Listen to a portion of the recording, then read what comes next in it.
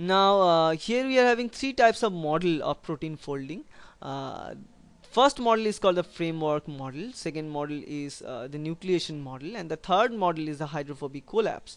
Now we are going to see three different types of models, and now finally look what is the actual model to describe the protein folding.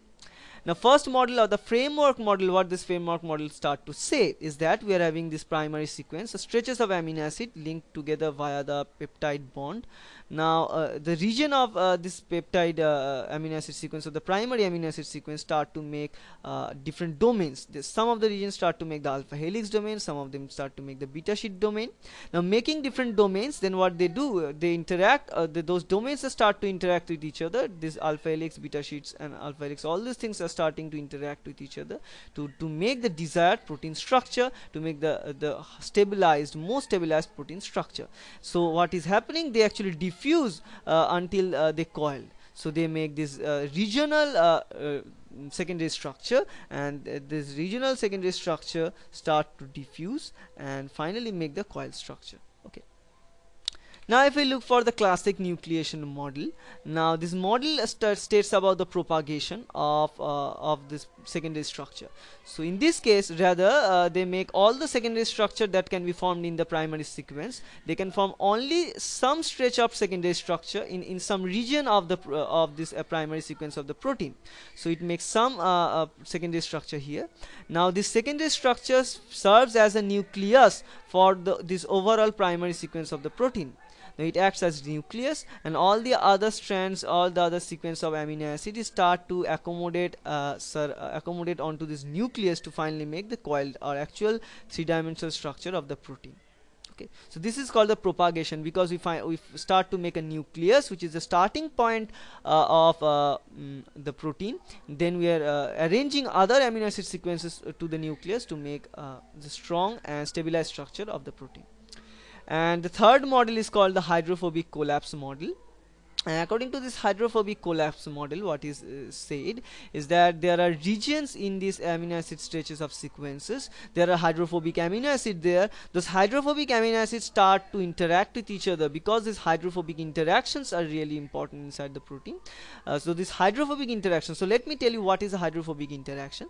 Hydrophobic interaction is a type of bonding that is done to go against the water, to go against the watery environment, or the hydrophilic environment. So the protein sequence, so that some of the amino acid sequence try to go away from water, and this driving force of go away from water helps them to accommodate with each other, to find their partners which are also hydrophobic, to interact with each other to make something, some stabilized structure which makes the interior of the protein most of the time. That is called the hydrophobic collapse. So according to the hydrophobic collapse model, so they start to make the secondary structure and would be directed, and so start to make this amino acid sequence to make the hydrophobic collapse, and after the hydrophobic collapse they will make the secondary structure. Then those secondary structure will interact with each other to make the tertiary structure. Now the tertiary structure will interact to make the quaternary structure.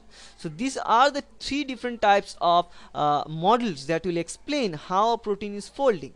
Now I am going to tell you the classic mantra for protein folding, and that is that it is unlikely that there is a single mechanism for protein folding. So there is no single mechanism that can explain the protein folding. No single mechanism is there.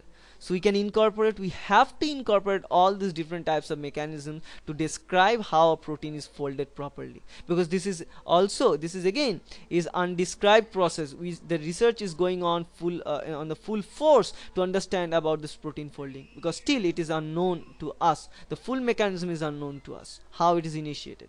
But it is unlikely that there is only one mechanism of this hugely and highly complex mechanism. So there must be different ways to explain this. So we can accommodate all the ways, accommodate the nucleation model, the propagation model, which is nucleation, which is the propagation model, and also the hydrophobic collapse model, to finally describe this structure, describe the arrangement of the protein like that. Okay.